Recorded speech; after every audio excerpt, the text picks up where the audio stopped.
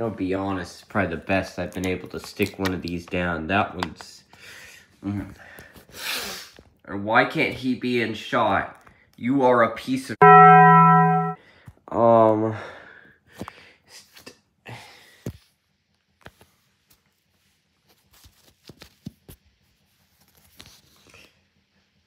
The differences between this one and a actual 2020 model are the tag, because the tag's in French and English instead of this one being English and Spanish.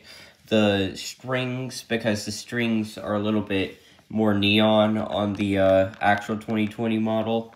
And also the tush tags. It's got, of course, the Gemmy Industries 20, it would say like 420 or 520, I forgot, on the back, and it would also have a Canadian Walmart tag, so